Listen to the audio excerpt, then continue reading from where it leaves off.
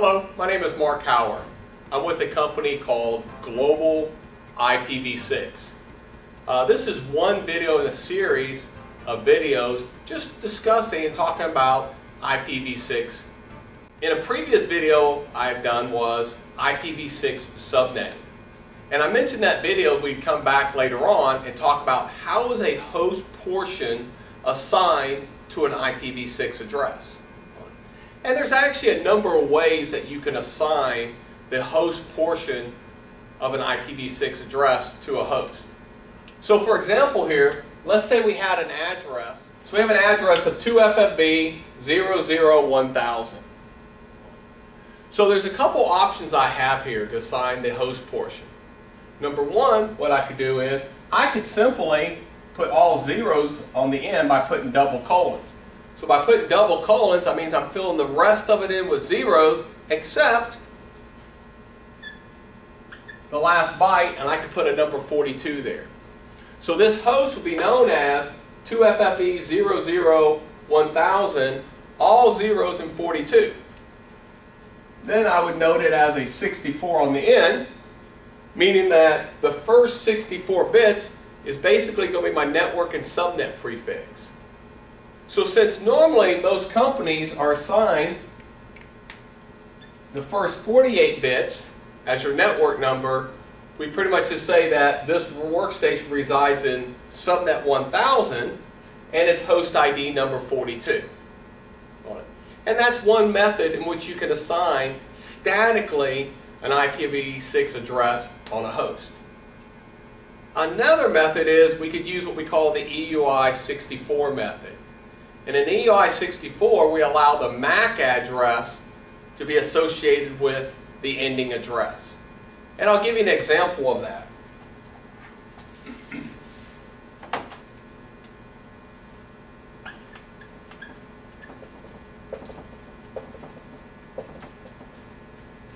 So once again, let's say the host was assigned these first 64 bits of 2FFB001000, and it has a MAC address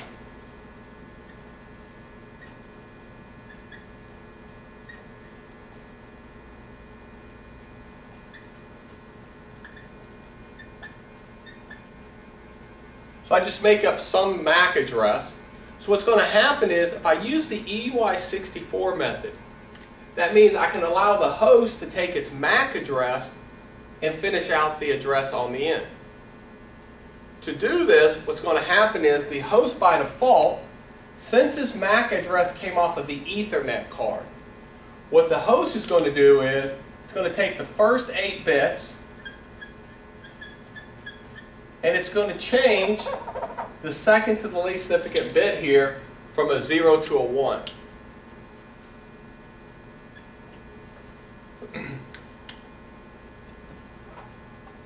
All your operating systems across the board will do this when the host gets the address off of its Ethernet card.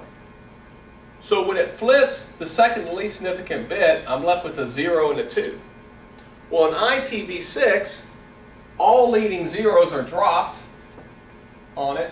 So my leading zeros drop, so I'm left with a 2.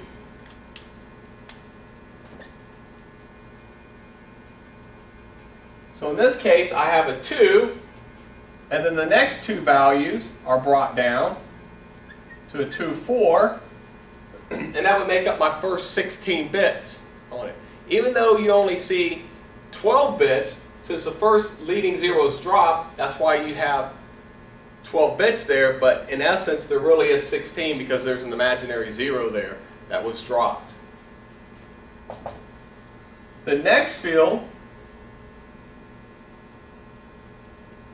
would consist of Charlie 1. Now, we need 64 bits to make up the host field.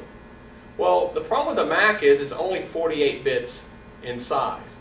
So what we do in IPv6 is we actually pad between the first 3 bytes and the last 3 bytes. So the first 3 bytes is always going to be your organizational unit identifier, basically the manufacturer ID of the Ethernet card. And the last 3 bytes is your serialized number. So we pad right here with FF FE, and then we continue on by putting 96 colon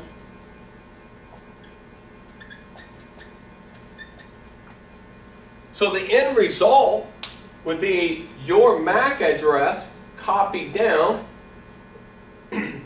The second 4 bits over here is changed from a 0 to a 1 on the second least significant bit, which results in a 2.